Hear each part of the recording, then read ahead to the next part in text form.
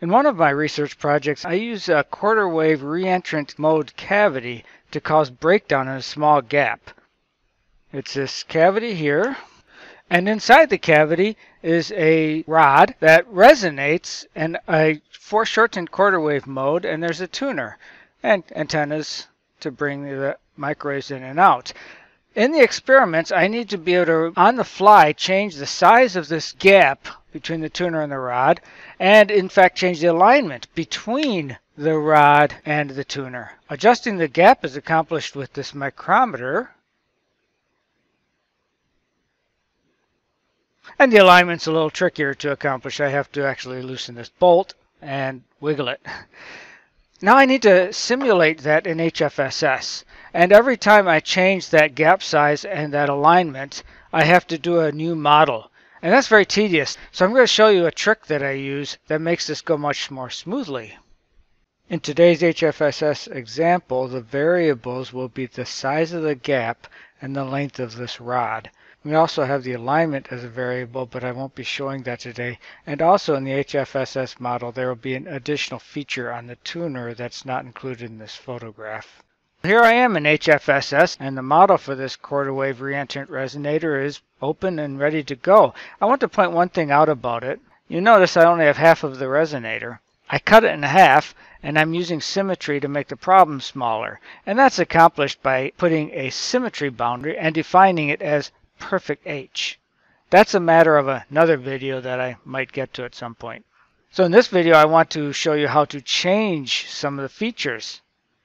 If I zoom in on here, we can see the gap between the tuner and the rod. I filled it in with a meshing tool. I'm going to make it very clear. There, this pink thing. I'm going to change the size of this gap. To do this, I need project variables, which are defined at the project level. And this top listing in the project manager is the project. I have 2 projects open right now, and inside of each project, I have designs. This top project has 4 designs. I have a vacuum tool, which I use to give a more refined mesh in the gap, but I also use it to define the gap. Watch how I do that. If I click on the command where I created it, the center of that gap is at x equals L.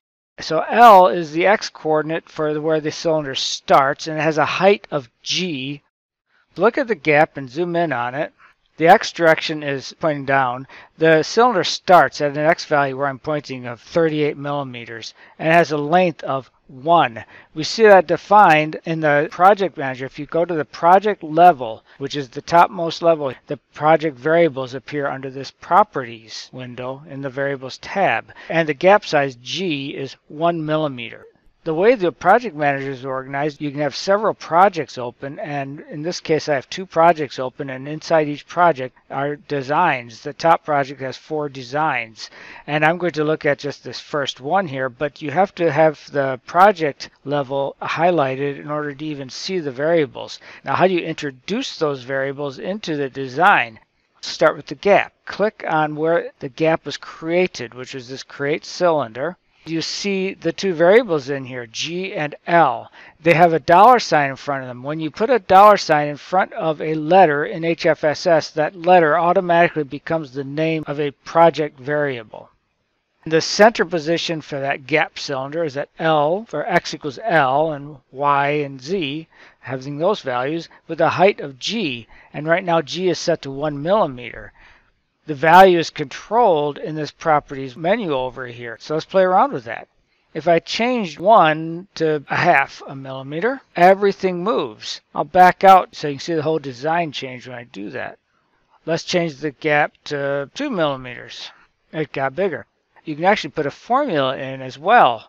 So I'll click on rod. Rod is this portion of the resonant rod. This is the conical tip. This is all one piece of copper. I divided it into these 2 portions. If I click on create cylinder for that rod, you see that the height of that rod, which is the length of that rod, is L minus 10 millimeters. And so if I change L, say from 38 to 28, the whole project modifies with it, because also L was used as the location for the base of this gap piece. Do you know why we need a formula for the height of the rod? L minus 10 millimeters. 10 millimeters is the length of the cone portion. and that has to be subtracted out because L, which right now is set to 28 millimeters, is the measure from the base of this rod to the tip of the cone. And so I'm changing the length of the rod when I change L. What changes about the cone is its location. So let's look at where the cone was created. Create cone. The center position of the base of the cone was L minus 10. That's this place where I'm pointing right here because the height of the cone is 10. That's this length here. And so when I change L, the cone will move. Its size won't change like the rod size changes, but its location changes. The rod has a change in size because L is used down here in the height. Change the value of L to 25 and notice how the cone moves. That's how a project variable is used. You create the project variable in the first place when you are creating the object, and you put $name in value, and it will automatically appear in the properties and only be viewed when you highlight the project level in the project manager. I'll show you a project variable being defined in real time. Let's start a new project. Just leave it called project 7. I will add a design to it. So I put an object in here. It'll be a simple cylinder of some length.